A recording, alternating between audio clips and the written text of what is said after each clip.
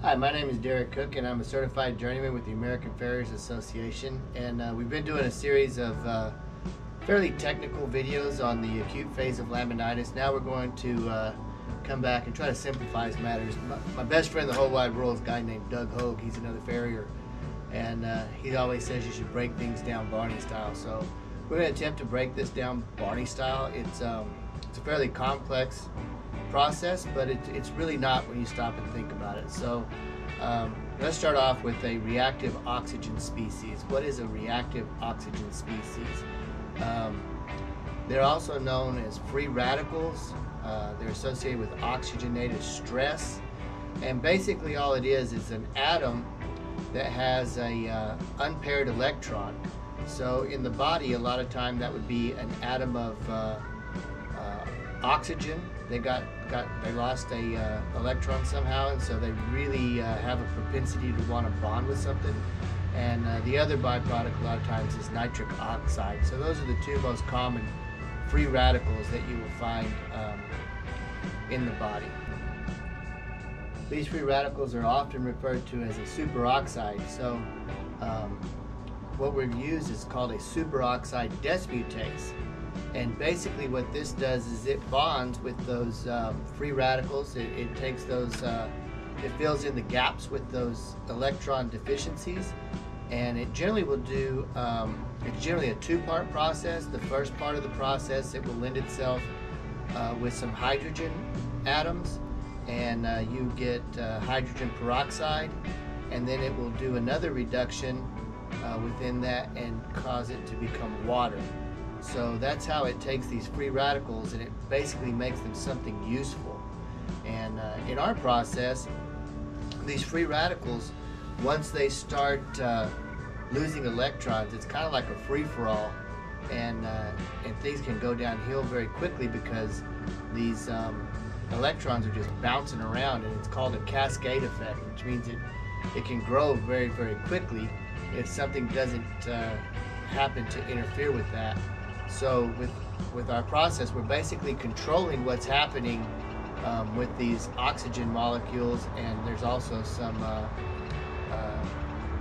nitrogen molecules that are bouncing around there, and nitrous oxide is what it is, I believe. So it's making these things to where they're stable. It stabilizes them, and that cascading effect is slowed down.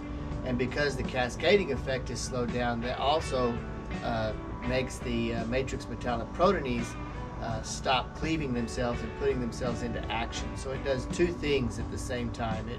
It stabilizes the environment where the desmosomal bonds of the lamina are, and then it also preserves your extracellular matrix that provides the scaffolding and organization for these cells to live in.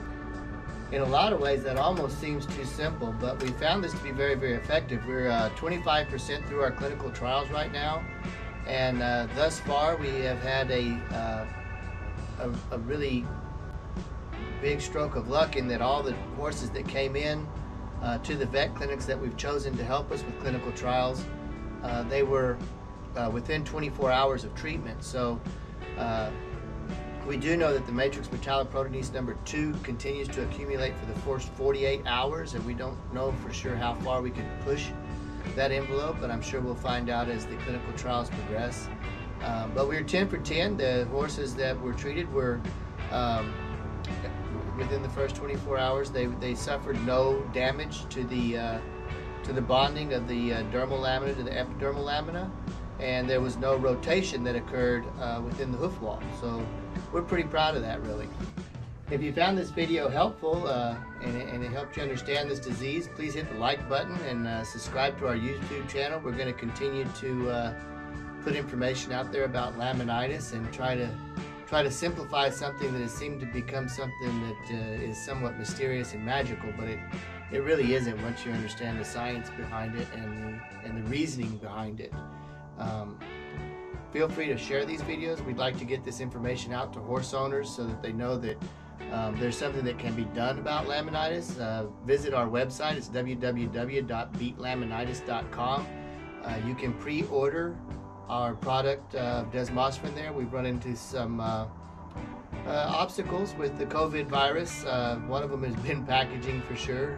Bottles are not available right now because of the hand sanitizer being put into that, the demand for hand sanitizer. So, but you can pre-order. We have ordered enough metalloporphin for 8,000 treatments, and we will be delivering those right after the first of the year. And you can reserve yours. The unfortunate thing about our product is you really do need to have it on hand, because if you don't have it on hand, then there's not time for the mail to run. So it needs to be applied immediately. So one of the things, though, if you don't have our product, cryotherapy works pretty good. Putting a horse in ice bath for 3 days up to their knees in hocks. You have to do both the front and the back end. Dr. Pollitt found that there was a large percentage of the time that the hind end would rotate. The fronts were only put into the ice bath. So we need to treat the front and the back during the acute phase, just to be sure.